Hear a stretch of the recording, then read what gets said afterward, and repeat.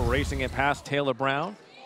Tried to feed it to Will, but picked off by Allery. And look at the speed. Bella Allery all the way down the floor, coast to coast. Last week they beat Columbia by 10 after beating Cornell by only 4, and they're out to a great start. What she does on the interior, drawing fouls, getting to the line. The jump shot's not her game. Missed there from Sydney Jordan, but there to clean up the mess. Allery, and again, very impressive. Both teams shooting the ball very, very well to start. I think both teams at 50% or better. And another long-range shot. Wow, that one counter. Robinson's shot was partially blocked. Skip pass now into the corner. Rush for 3. Got it. Gabrielle Rush will not drop in, and here come the Tigers.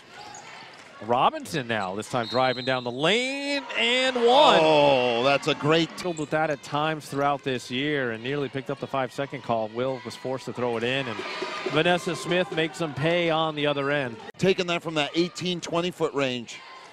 On the inside, though, again, getting the best of Mary Butler was Sydney Jordan. Shows you that Princeton's going a little bit different route here today. From the outside rush, no good. Allery on what wound up being almost an alley-oop. Able to put it in again as she was. I think they're kind of giving the players a little bit of option, a little bit of flexibility when carrying the ball up the floor. Soft touch.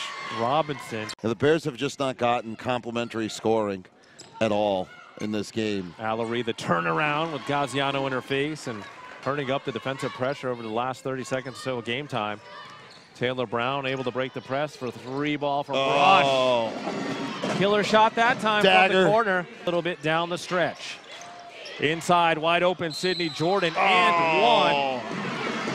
Oh, man.